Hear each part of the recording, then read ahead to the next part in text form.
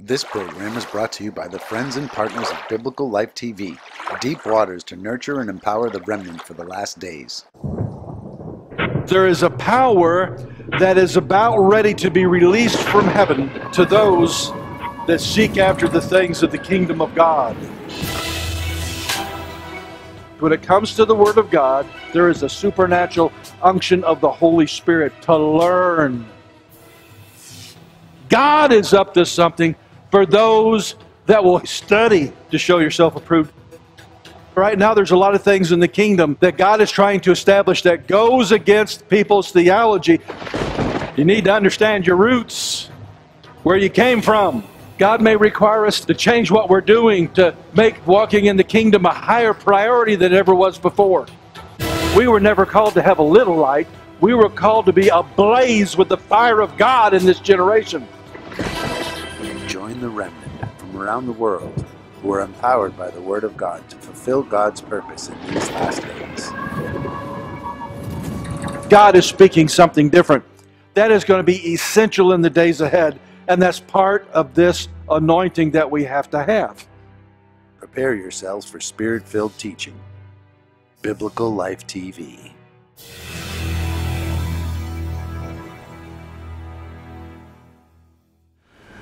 You know, as Randy reminded us this morning, during the Civil War, it was when the Battle Hymn of the Republic was written. And that while most saw the battlefields, the psalmist who wrote that saw the glory of God.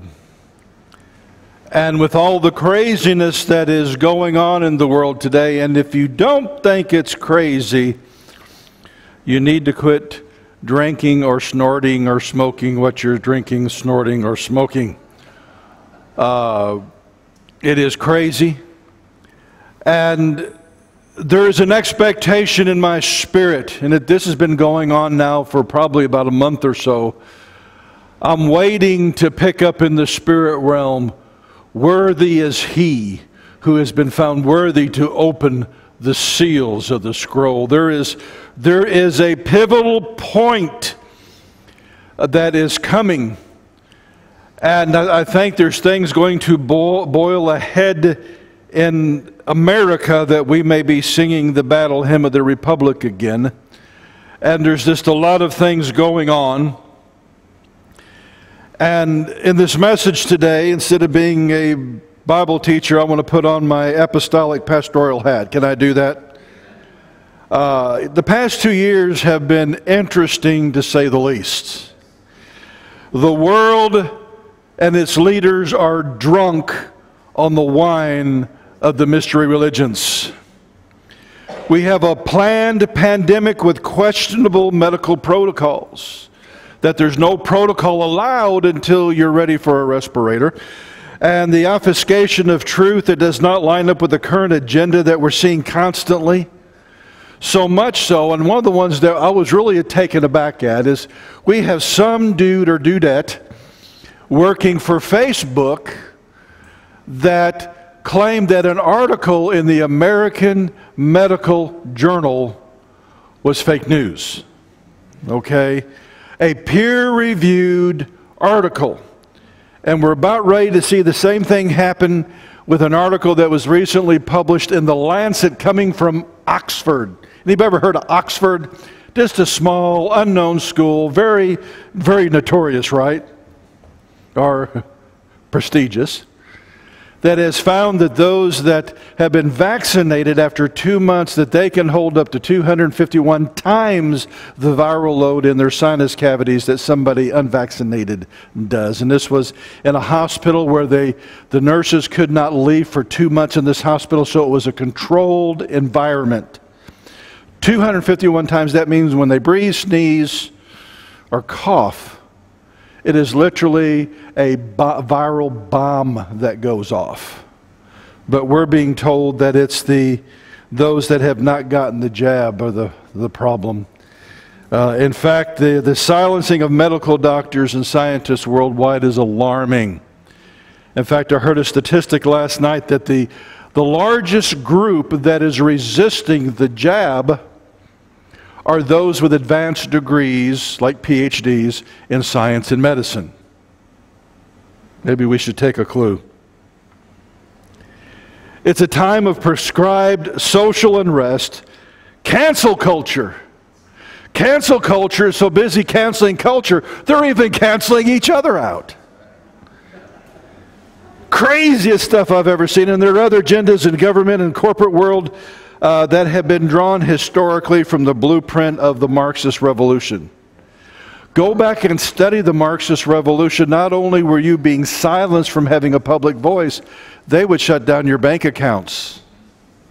All this is out of the Marxist communist playbook. We're in the middle of a Marxist revolution.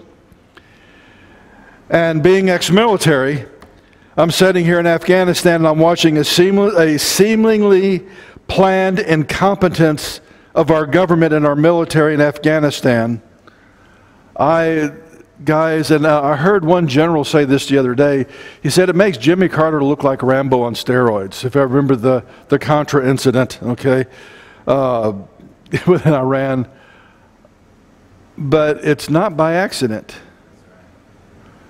This terrorist group, medieval in their ideology, we have left them now advanced military weaponry. I had one of our partners is ex-military, he's ex-special forces, and there's these Taliban in U.S. Army uniforms, all of it in the right place, holding brand new M4s.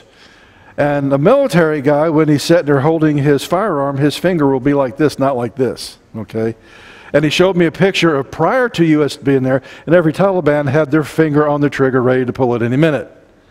And he said, we taught them that. That he believes that many of the ones in the Afghan army that they professionally trained and showed them how to use all that equipment were Taliban all along. That's why one of the most dangerous things that we had for our soldiers over there were the guides and the ones that's supposed to be on our side would shoot them in the back. It was called green on blue violence. It's unbelievable. But we're looking at it, and now I think we're handing into the hands of the CCP for all the precious metals and the great, humongous, huge, large, enormous, rare earth mineral deposits that are in Afghanistan. While America was there, they just simply repopulated the poppy fields. But now we're setting it up where China can go in with a well-armed regime to get the minerals. I'm disturbed that in many circles, being a patriot or being constitutionally minded is the quickest way to be marked as a terrorist in America right now. Says the Marxist, but let's go on. While closing down businesses, our government is proposing to spend money like drunken soldiers or drunken sailors.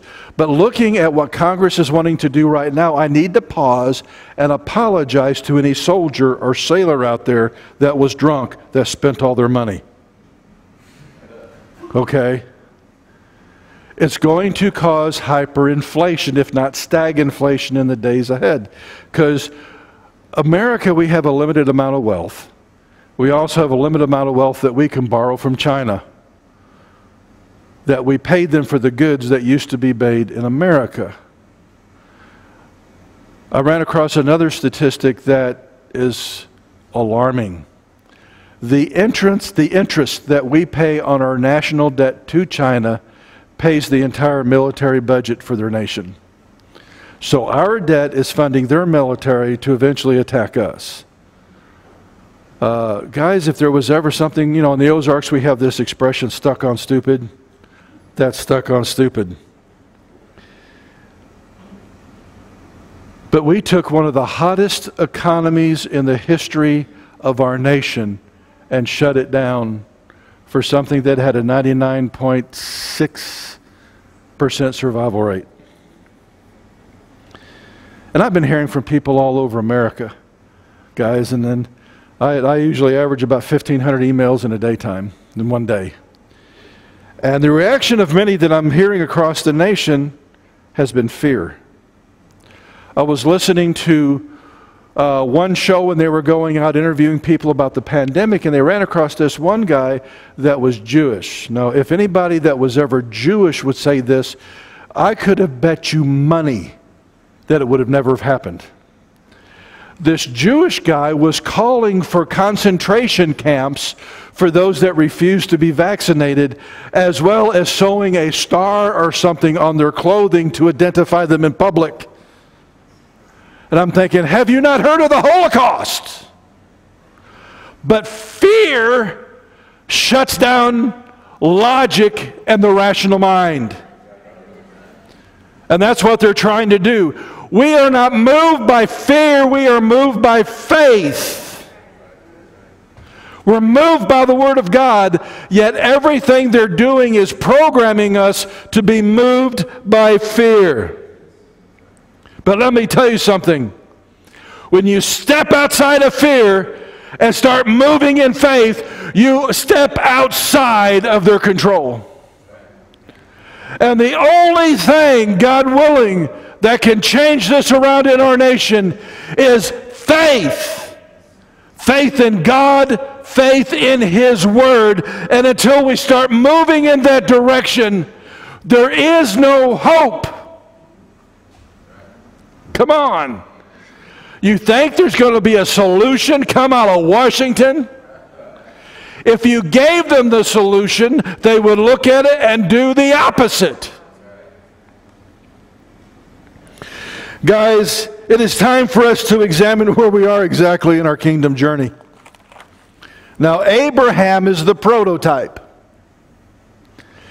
We always, in fact, I've heard theologically, and this is so inaccurate, it hurts my mind, is, you know, in the New Testament, in the Old Testament, it is Gahal, those that are called out. In the New Testament, it's ecclesia, and therefore it's a different group. It's tomato, because when you read the Septuagint, when they mention assembly, it's called ecclesia. We just so bad don't want to be related to anything that is Jewish, but we serve a Jewish Messiah. There are paradoxes going on in the body of Christ. But both ecclesia and Gahal means those that have been called out. And one of the things you need to realize, you can't enter into anything until you understand what you've been called out of. It's impossible. Now, the Apostle Paul in Romans chapter 4, starting in verse 16, he's looking at Abraham as the template for both Jew and Gentile. Okay? For this reason it is by faith, in order that it may be in accordance with grace, so that the promise will be granted to all the descendants, not only to those who are of the law, but also of those who are of the faith of Abraham, who is the father of us all. As it is written, the father of many nations have I made you, in the presence of him whom he believed, even God, who gives life to the dead and calls into being that which does not exist. In hope against hope he believed. Underline that in your Bible. In hope against hope he believed. When there was no hope, he believed in hope. When everybody said it could not be done, everything in the physical said that it could not be done, Abraham looked at God and said, God's going to get her done. That's another Ozarkian expression. You know, like if you would go to synagogue and they would say Shalom Halakim, their response is Halakim Shalom. There's a proper response. And so if anybody asks you if you got her done, you say I got her did. That's the proper response in the Ozarks. Just so that we're linguistically talking on the same page.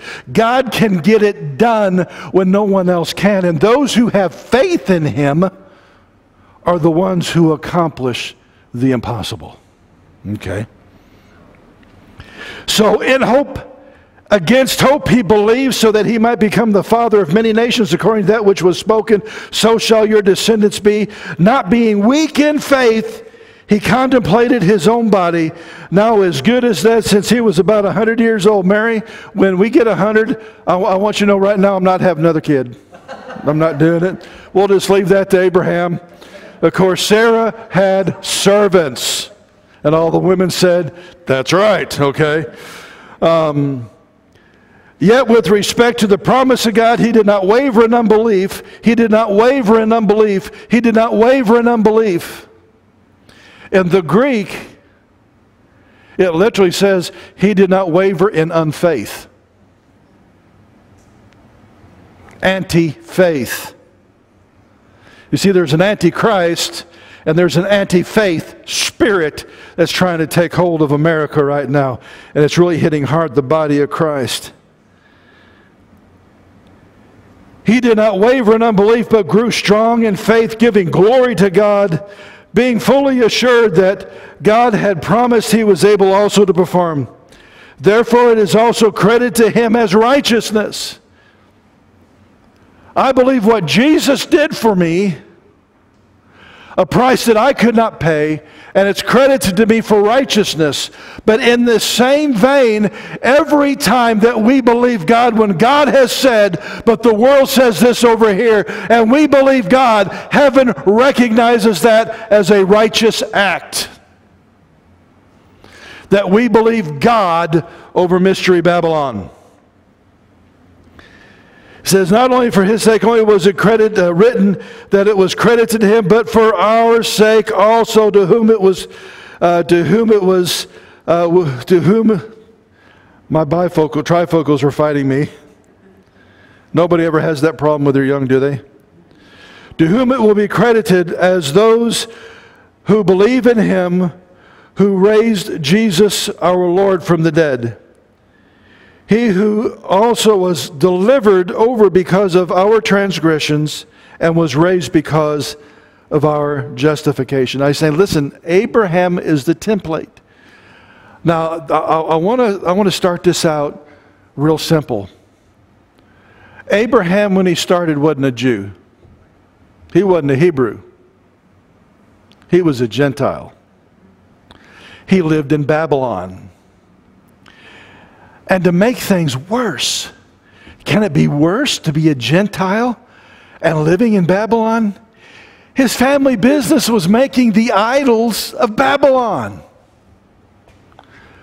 And so in the midst of Daddy's shop, filled with all these idols, Almighty God walked up to Abram and said, I'm the only God. Come follow me. I want to get you out of this mess.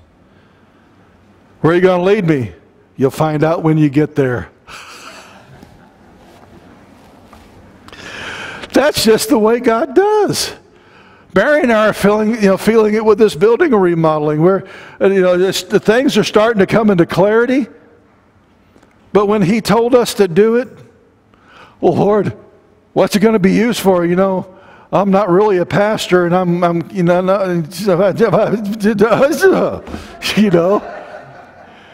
And God says, you'll find out when you get there. Okay, obedience is better than sacrifice, Seeing it now, excited about it now, seeing it come to fruition now.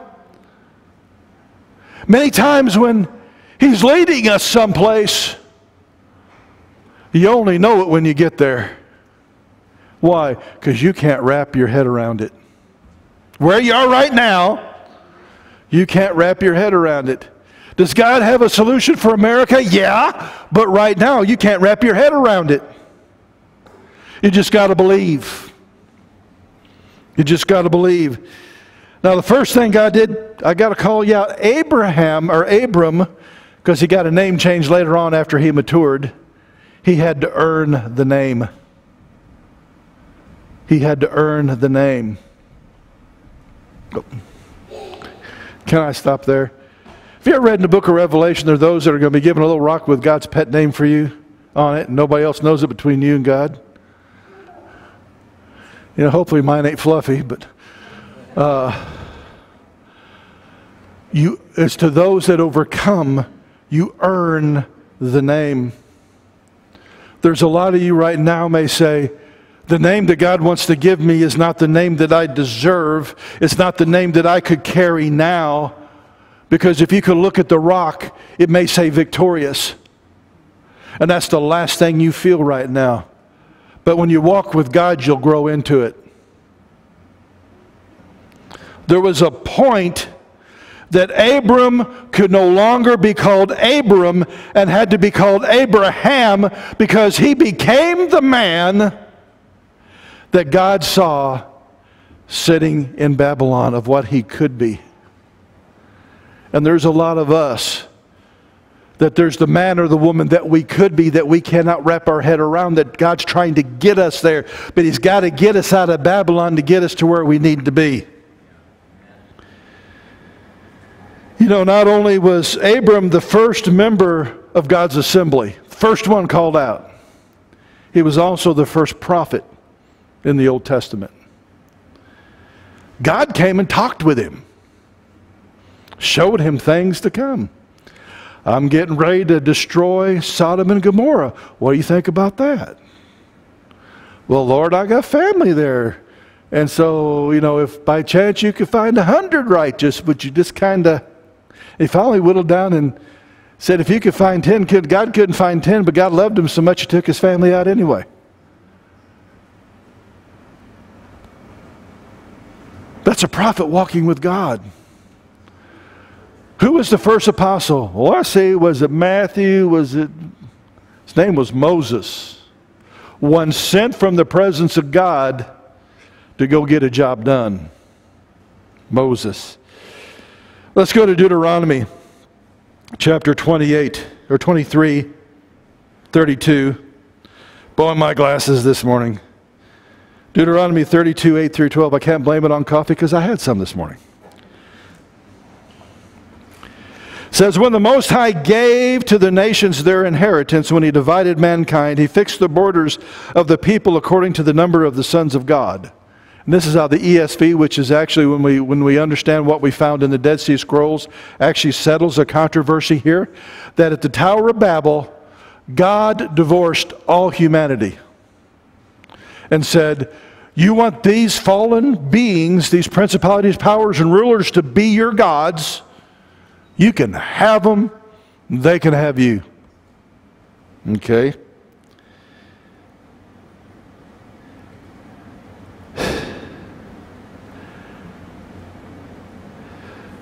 But God says, but, verse 9, but the Lord's portion is his people, Jacob his allotted inheritance. Now, why did he say Jacob instead of Abraham or Abram? Because everybody can identify with Jacob. I want a blessing. I gotta have a blessing. Oh, don't leave me out. I want a blessing. I gotta have something. And I'll connive. And I'll cheat. I'll put hair on my arms and make my blind daddy think I'm my brother. Come on. When you look at Jacob, Jacob means surplanter. But a surplanter touched by God can become a prince of God. That's why God uses Jacob here. And out of Jacob, when the conniver, the surplanter, was touched by God, what God did on the inside of him was actually even greater than Abraham, because it had to explode in 12 sons to become a nation. Oh man, there's a lot of good preaching I could do right there. You see, you don't know what's in you until you get to the place where God touches you. And then you find out what your new name is. But he goes on, he says, listen, I'm going to call out from Abram, I'm going to find one guy in all of Babylon. I'm going to pull him out and I'm going to make a nation out of him. And that nation is mine. And guess what? We were grafted into that nation. In fact, the only true way to get into that nation is not by DNA, it's by the blood of Christ. Okay? And it says, he found him in a desert land in the howling wasteland of the wilderness. He encircled him and he cared for him and kept him as the apple of his eye. Look at the next one. Like an eagle that stirs up the nest that flutters over its young, spreading out its wings, catching them and bearing them on its pinions, the Lord alone guided him, and no foreign god was with him. When Abraham left Babylon, he didn't put a Baal in his pocket just in case. He refused to be led by anything else. And right now in America, we are in that moment that the eagle is stirring up the nest. What does that mean, Mike, stirring up the nest? Get out of here! Get out of here! Well, what the mama does is when she first makes that nest, an eagle, now the bottom of it will have thorns and all kinds of stuff, but she'll put bits of fur and leather and all kinds of stuff. And I mean, Mike Lindell couldn't come up with a mattress topper like that eagle will put in that nest. And boy, them little eaglets, boy, this is comfy. All I got to do is ring the dinner bell. Mom, here comes dinner. And Mom says, you know what, you're about old enough. She pulls out the Mike Lindell topper out of that nest, and now they're sitting on thorns. I'm getting the urge to fly. I want out of here. This is as much as my blessed assurance can accept. I need to spread my wings a little bit. And for a while they'll try. And it's like, I'm going to fly. And about right there, Mama catches them and carries them back up again. You're going to get it. This time, flap them wings. This time, use some faith. Believe that the wings God gave you can hold you and lift you above the storm. And hopefully she had a lot of smart little eaglets that about the third time they spread their wings and learned how to catch the wind. And God said, that's what I did with Abram to get him to be Abraham. You see, there was a process. There was a famine in the land, and instead of believing God, he went down to Egypt. And he was so scared of the Pharaoh that he uttered the words that will go down in infamy that any husband has ever said. She's my sister.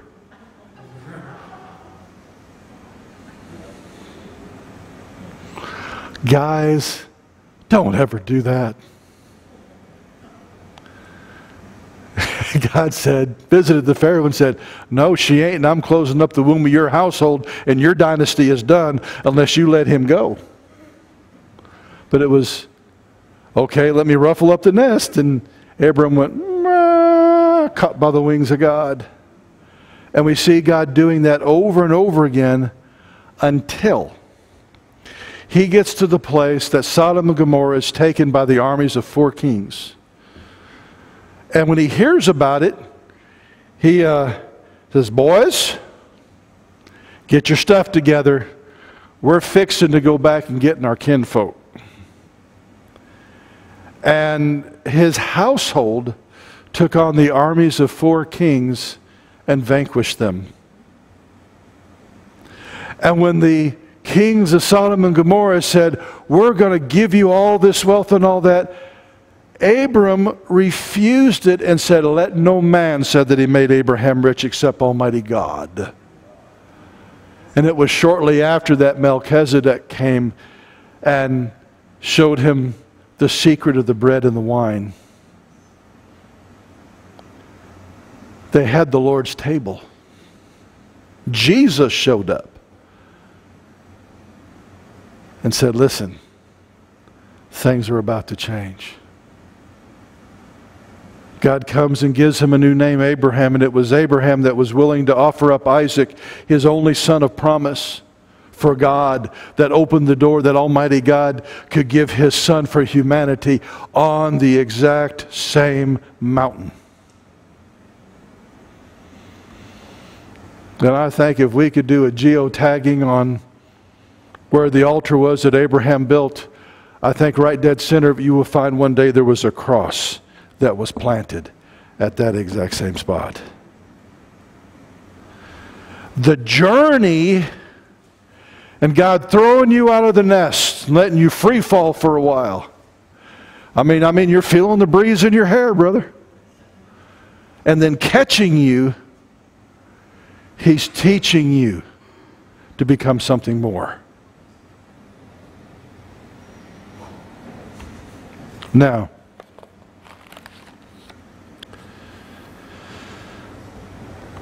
I want to go to Genesis 17, 1 and 2, because our Gentile ears and our Gentile Bibles make this. I always read this, and it was one of those holy cow Batman type of things.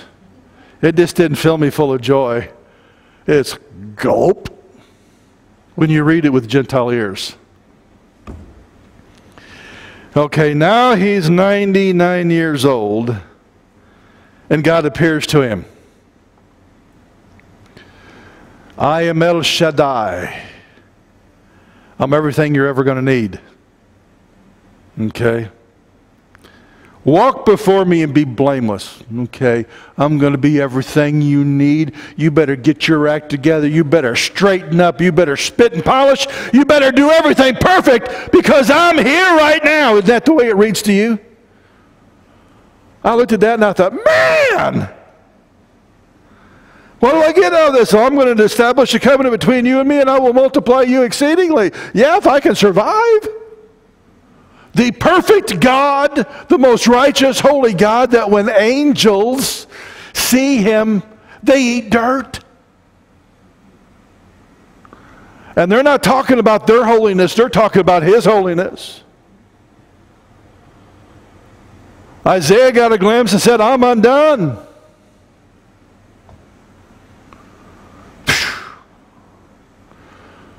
I got my eye on you, boy. You better straighten up, fly right. Do you know in the Hebrew, that isn't what it says at all. Not one bit. In fact, it uses three specific Hebrew words, halech, panim, and tamim. You say, well, what does that mean between that and what does that mean? Halech is, come walk with me.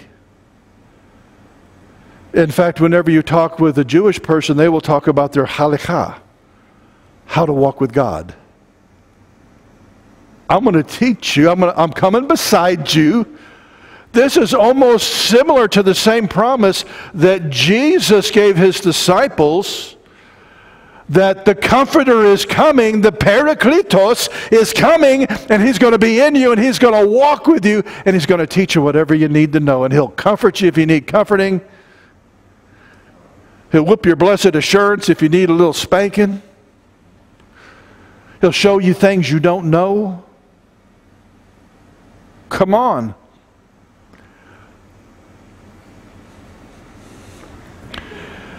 Everything that Abraham got in that journey and that promise is now manifested in the new covenant, and it's available to every believer.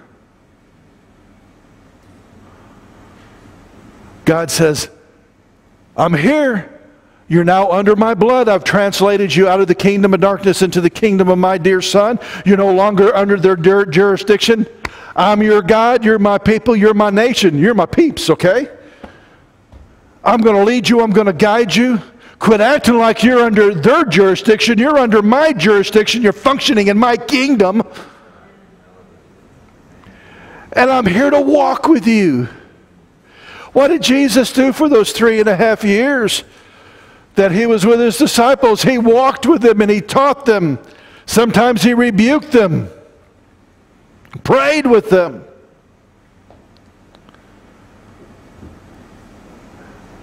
Did you ever worry? I've had people write me, Mike, I'm just worried I'm not saved. I'm just real worried I'm not saved. Mike, I'm sure you come across that. I said, has the Holy Spirit gotten after you and corrected you? Well, yeah. Well, guess what? According to the Word, you're not a bastard. You're a son. You're a daughter. Daddy corrects you. That's proof that He's Daddy. Okay? But with His correction always comes encouragement. There's never condemnation. I've had a couple times God has come to me and said, wasn't that stupid? Yes, sir, it was. Will you do it again? Ain't ever doing that again. Okay. He's come to walk with me. Panim in my face. So this is a personal, halach panim, come walk with me in this face-to-face relationship. How many know that anytime there's a distant relationship, the relationship grows cold? That's why when you get married, you leave father and mother and you move in, and your wife and you get together and you establish your own household, because it's a face-to-face relationship. And out of that relationship, the ups and downs, the blessings, the rough places, all of it brings you together. And you know one another. I've always had this constant cough, and it used to be, it's from my allergies, and that's how Mary used to find me in Walmart. She knew my particular, I could be on the other side of the store, she'd know exactly where I was. Why? We're so familiar with one another, we know what to expect in every situation because we have learned the ways of each other. That's what God's talking about here. Come walk with me. I will teach you my ways. I will teach. And it gets to the place, now you know, when God ruffles your feathers, if you will, you know what to expect and you know it's for your good. Because a rut is simply a grave with the ends kicked out. Okay? If I'm not changing, I'm dying. I'm supposed to go from faith to faith and glory to glory. And He's building His walk with me line upon line, precept upon precept. Okay? I'm growing in Him. I'm changing in Him.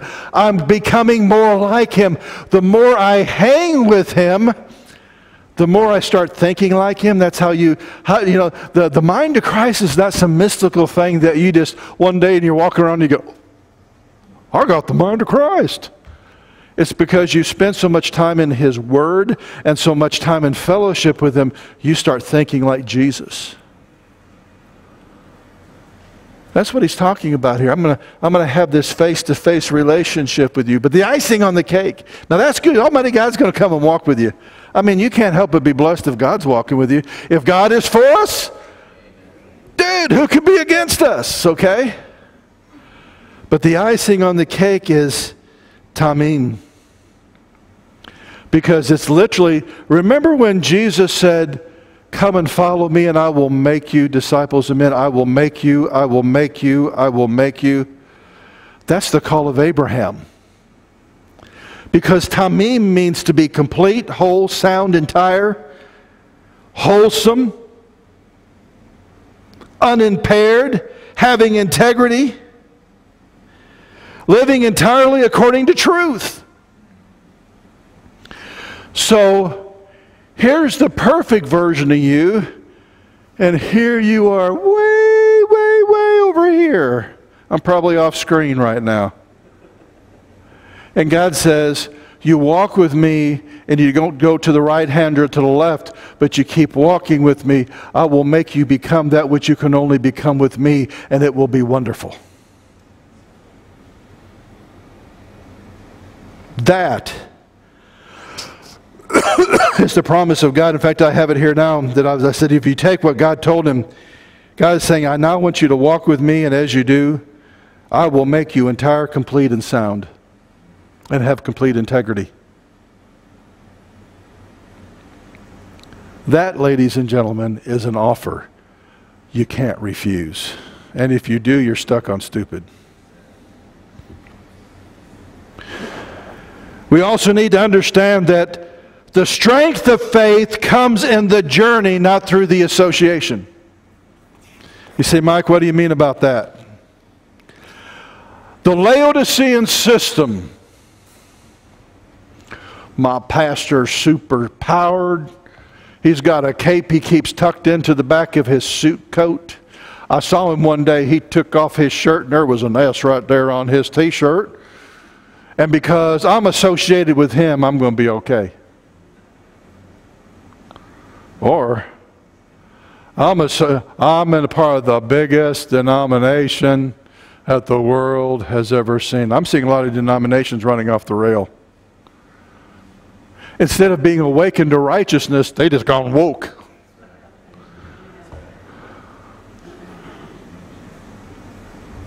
There are a lot of people trusting in their denominational allegiance that will forever burn in a devil's hell. You know, I look at my task here in America, and I know that we're doing things outside the United States, and we have people in Australia, and guys in Australia, New Zealand, man, we're praying for you. Sure wishing you had the Second Amendment and the Constitution like we do here, and we're having to defend that here like crazy. But I look at the mission field, I think there are more Christians that need to be saved almost than there are sinners that need to be saved. I don't listen a lot to John MacArthur, but I remember reading one of his books, and he was talking about the Baptists, and he is a good Calvinist, said, here's the problem with the Baptists, 98% of them aren't saved. I mean, that'll slap your mama, okay? Because you don't hope in organizations. The only individual that you hope in is in the person of Jesus of Nazareth, the Son of God, Almighty God, come in the flesh. And it's His work, and it's your relationship with Him. Well, how do I know? How deep is my relationship in Him? How much fear you got right now? Oh my, it's pegging off the side of the meter. Well, perfect love or matured love, that matured love walk with the Creator, with your Savior, casts out all fear. And if you're a fear reservoir, you're not matured in that love relationship with Almighty God. We need to ask ourselves, how big is God in our eyes? Because perception is everything. You know, that's why Hollywood doesn't care about truth. The news media doesn't care about truth anymore. Are you shocked to that? Washington, D.C. doesn't care about truth. What they care about is perception. So now running through the streets and burning down cities can be patriotic. It's mostly peaceful. Stuck on stupid. I just recently saw, with everything going on in Afghanistan, and you have the Taliban lifting up their weapons, death to America, death to America. You have a news reporter saying they're chanting death to America, but they seem to be nice guys. As they're going and killing and raping women all across that nation. They seem to really be nice guys. Perception, perception. I am going to deal with this. Remember when in Genesis 1:2 where there was chaos? You know, when the chaos was loosed on the planet? One of the words, tamim, no, it's tohu and bohu. Tohu. I'll get it, yeah. No notes going from memory. Slow computer this morning. Tohu can also be defined, if you look it up in a decent Hebrew lexicon, it can mean unreality. That unreality took hold on planet Earth. When Jesus said, I have come that you may know the truth and set you free, the Greek word there for truth also means reality. The enemy will skew your perception to unreality. There's nothing real about it except to you. Jesus comes along and He says, when I set you free, I'll readjust your vision so that you see things through my eyes, and that's reality. Okay? And this, we're coming, and I'm going to start here in Matthew 17, verse 14. This is a situation that this young boy had a demon, and all 12 of the disciples lined themselves up trying to cast it out. It wouldn't go. And finally, Jesus shows up. So that's where we come on the scene. And said, and when they came to the crowd, a man came to Jesus, falling on his knees before him and saying, Lord, have mercy on me, for he is a lunatic and is very ill, for he often falls into the fire and often into the water. I brought him to your disciples, and they could not cure him. And so Jesus lovingly looks at his disciples and says, this is a paraphrase from Mike Lake, you unbelieving and perverse generation, how long am I going to be with you? How long am I going to be stuck with you? How's that for talking about your main crew?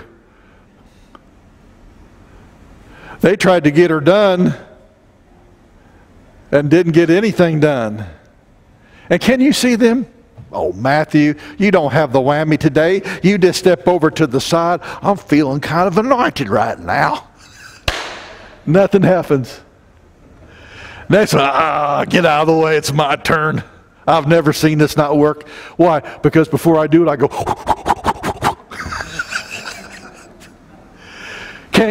Guys compete like that. You know what I mean? And Jesus says, man, how long am I going to be stuck with you like this?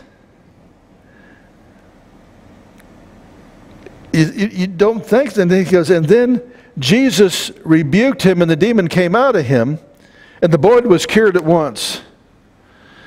Then the disciples came privately and said, what happened? Why couldn't we drive him out? And he said, because of the littleness of your faith. This particular demon, you needed this much faith, and you had this much faith interswirled with a lot of personal hubris. I tell you what, I got super-powered sandals. Jesus gave them to me. He gave me the whammy. No, you don't get the whammy. You have to have the greater one living on the inside of you. Come on. And he said, because of the littleness of your faith, for truly I say to you, if you have faith the size of a mustard seed, and you say to a mountain, okay, how many know a mountain's big? In Missouri, we have things called mountains, but they're not mountains. I have been to the mountains. I have been to the Rocky Mountains. I well am familiar with the Tennessee mountain range, the Appalachian Mountains. I had to cast a demon one time out of a GPS when I was going to Cleveland, Tennessee. You know, when you're going down the road, the screen on the GPS is not supposed to be spinning. And when it stops, the road is here and it's showing you over here. So I pull over, I reboot it, and it decided to take me on the road from hell to Cleveland, Tennessee, and it took me straight up the Appalachian Mountains on this one jaunt that I think had something like 60 hairpin turns. I could see the back end of my car as I was coming around the other side. And when you come around, there was no guardrail, and the trees were this big. I got up to the top, and I got out of the car, and I kissed the ground. Free at last, glory to God, free at last, straight road. I called them, they say, that's the most dangerous road in all of America, and especially those mountains, and they laughed. I wasn't laughing. Now, Jesus said, if your faith is this big, you can move that mountain. How big was he in contrast? Can you hear his disciples? The mustard seed is the smallest of all seeds. And if they had known what the quantum level is, they're saying, my faith is a quantum dot on the face of reality. If that itty bitty seed can move a mountain, I couldn't cast this demon out of this boy. But then Jesus utters, but this kind does not come out except by prayer and fasting. So which is it comes out, the demon or the doubt? See all the above. Because what is prayer and fasting about? Drawing closer to God. It's not so that you can get your Iron Man armor on and power up your reactor.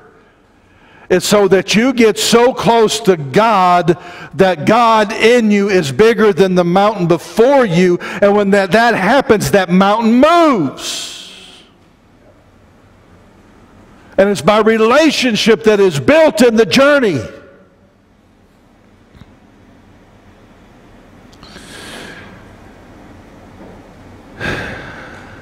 Now Jesus comes up to the Father, and I'm going to read this out of Mark 9, because there's some things that are shared a little bit differently.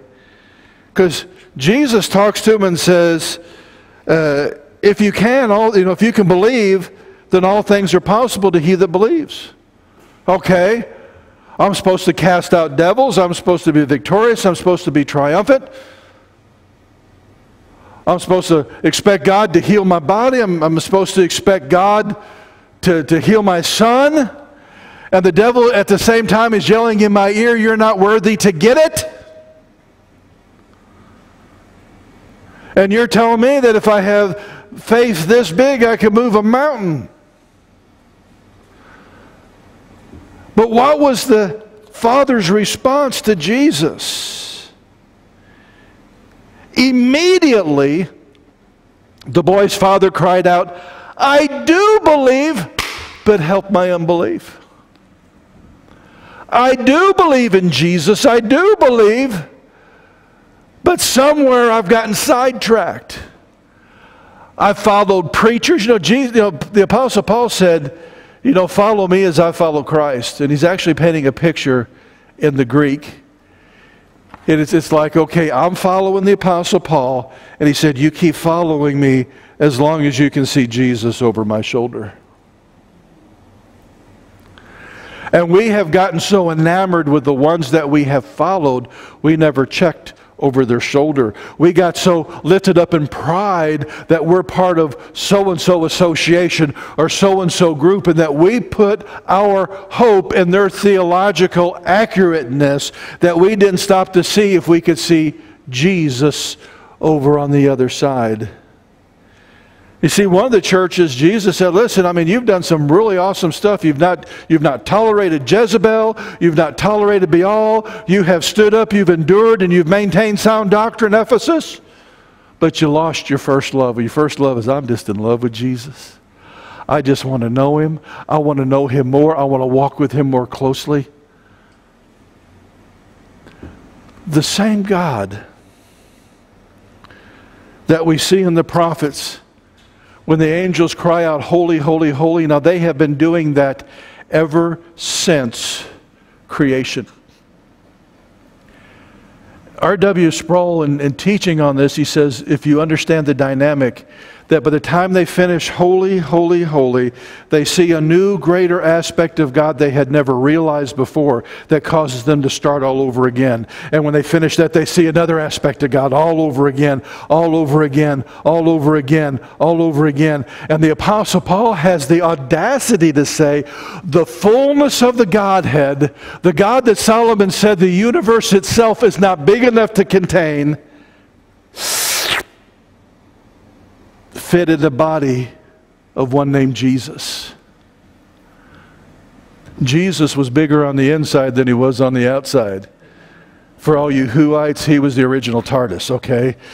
He was bigger on the inside. That which the universe could not hold, the body of Jesus held, because God designed it that way, and He poured Himself through the incarnation into physical form to save us and to have relationship with us. And that is the one that I am called to walk with. And so one of the heart cries that we need to have right now is, Father, I believe, but you got to help my unbelief. Because I can cast out devils, but politicians are like deacons. You can't cast them out. You got to vote them out if you have a fair system. And so what I'm needing is heaven to move. I'm needing you to break this techno-sorcery slumber that the world is stuck on, and to get them off the wine of Babylon for the sake of your great name in this nation. And guys, I'm speaking to those in Australia, those in whatever nation you're in. Jesus has a plan for your nation, and the devil has a plan for your nation. And what's in the balance is what is his people going to do? Are we going to believe and say, listen, I've read in your word, ain't nothing you can't do. You stood in nothing and made something. In fact, not only did you make something, you made the something was everything.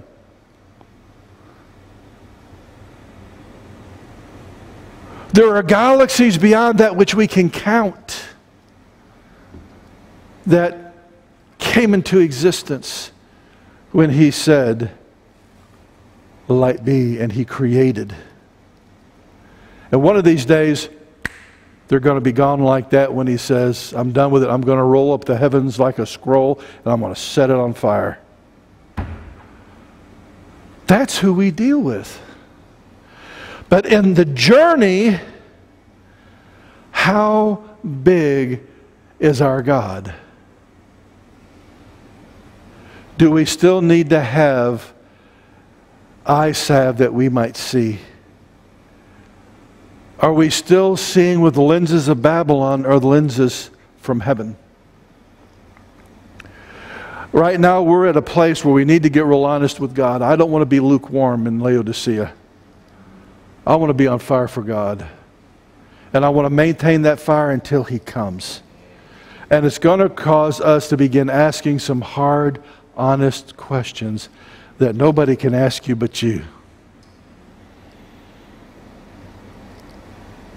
And to say, Lord, I'll be honest, I'm getting there, but I'm not there yet. I still got some unbelief here I'm trying to work on. And Holy Spirit, have a field day. I'm inviting you. I know it's your promise, but just in case you didn't know, I'm setting out the welcome mat, and I'm opening the door. I'm giving you the key and saying, come on in, make yourself at home, and you have the right to rearrange the furniture any way you want. Change out the furniture. Change out my decorations. I want you to feel home here. When we do that, there's a better you waiting to be released. Not only if you're younger. One of the things Mary and I pray for all those that are part of our fellowship and that are our partners that are of what we call silvers, you know. That's when the silver starts setting in. Renew our strength, renew our youth. Let our latter years be far greater in your kingdom than the earlier years. And restore our strength that we can serve you. That's got to be it. For him the glory. Where are we right now in our journey? Are we still on the path that God set us on? Or are we wandering out with the little buffalo somewhere? On this little side thing the devil ended up tricking us and we got on and we forgot about the journey. He gave us a placebo. Return to the simplicity of faith of taking the hand of Jesus and walking. He'll get you to where you need to be, America and New Zealand and Australia and Europe and any other nation. And God can do it in China just as easy as he can do it anywhere else. And one of these days he is going to rule the whole kit and caboodle, so he might as well start now, taking it one heart at a time. Now, Father, give us the grace to be honest with ourselves and honest with you. Because we're getting to the place where our eyes are going to begin starting to behold the glory of God. And there's righteous causes going to begin raising up in every nation. And Father, give your people the grace to move in heaven's power and heaven's purpose and show the love of Christ by warring to save the souls of humanity that's going to hell. We ask in Jesus' name. In the Shinar Directive, we journeyed down the Luciferian rabbit hole to discover the matrix of darkness that has engulfed our planet. In the Sheeriyth Imperative, we dug deeper to unearth the power source of hell itself and how the body of Christ can labor to impede its functioning in the earth and lay the groundwork for revival. Now it is time to unveil the mysteries of both the priesthood of the kingdom of God and the priesthood of darkness.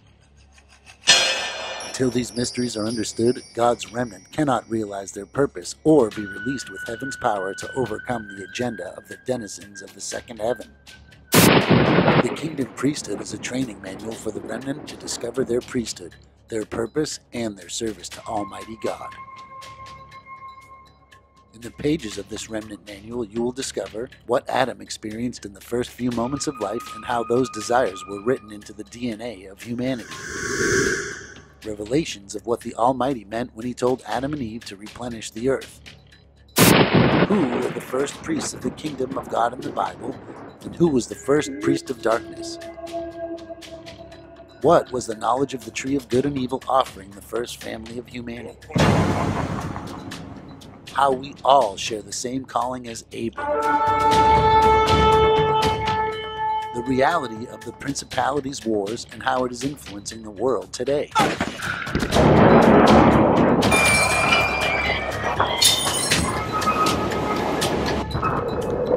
As believers, how we are to function as both a priest and a tabernacle.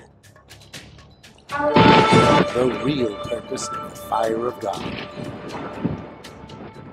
How to carry the name of God in the earth with dignity and power. How the priesthood is essential for the releasing of end-time warriors in the last days. How to flow in the sevenfold anointing of the Holy Spirit to represent Messiah. The kingdom priesthood is a call for the remnant to receive the fire of God and become the assembly that the gates of hell cannot overcome. Get your copy today at Amazon.com or KingdomIntelligenceBriefing.com. That's KingdomIntelligenceBriefing.com. Thank you for watching Biblical Life TV. We hope and pray that today's program edified you in the Word of God. Stay informed. Tune in to weekly podcasts by Dr. Michael and Mary Lou Lake to keep you informed, inspired, and empowered in the kingdom of God. Tune in to www.KingdomIntelligenceBriefing.com. That's KingdomIntelligenceBriefing.com.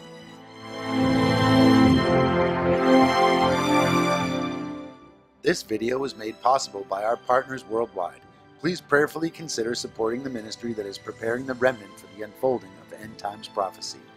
Send your offerings to Biblical Life, P.O. Box 160, Seymour, Missouri. That's Biblical Life, P.O. Box 160, Seymour, Missouri, 65746-0160. You can also donate online at store.biblical-life.com.